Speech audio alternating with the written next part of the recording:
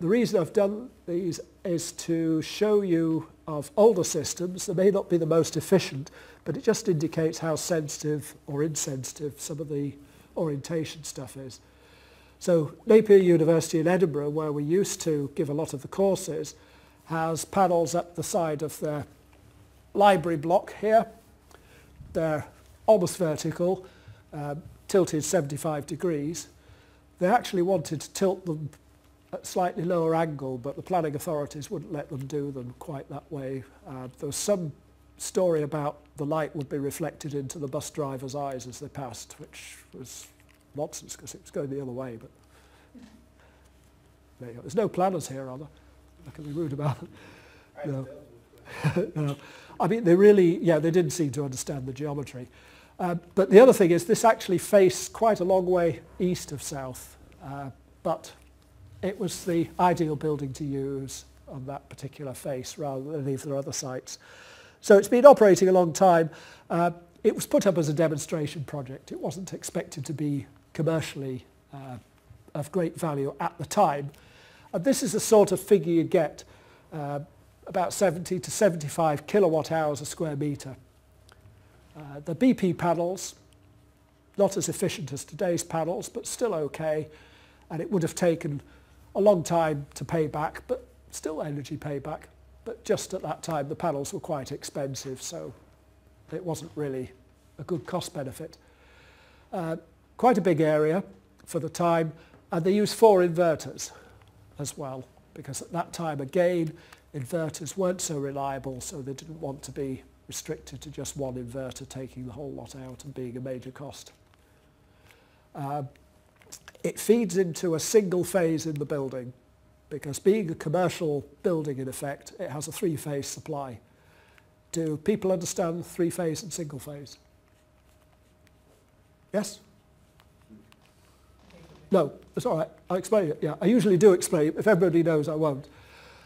If we take electricity out of these normal sockets around here, same for most European countries, you've got a single power line, and then you've got what's often called, the neutral or some equivalent. So the electricity flows between those two.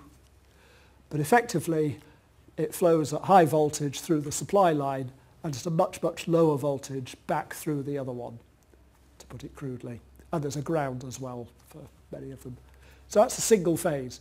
And the AC is called because it does alternate, so the voltage and the current go sinusoidally with time. 50 hertz is the repetition rate. And that's what's happening. So the voltage at that socket is going up to a maximum, down through 0, down to the negative maximum, and back up again. And it's doing that 50 times a second. If you have a demand for more power, then to some extent you could increase the voltage. And that's the first thing they do. So instead of 220, 240 volts-ish that we get in Britain, you get the 415-ish volts, 420 volts that you get from a 3-phase supply. And it's a big, heavier connector because you can draw more current as well. And it has 3 supply lines, and that's why it's called 3 phases. And what it means is that, I'll just sketch it beneath. If we look at the voltage with time,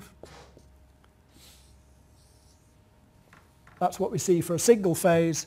If it's 3-phase, you have 3 of those, but they're stepped out, and I won't be able to draw it properly, but you'll see that these are out of step.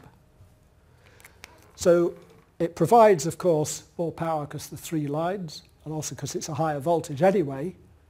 But because these are slightly out of step, it makes it easier to operate heavy current rotating machinery, motors, because you can feed these onto different coils on the motor and drive the rotating parts more effectively than if it was just a single input.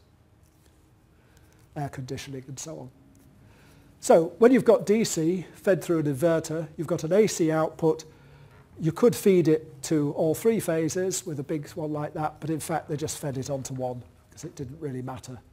On the scheme of the grid, what they were generating was nothing compared with what was available, so it could just be fed onto one.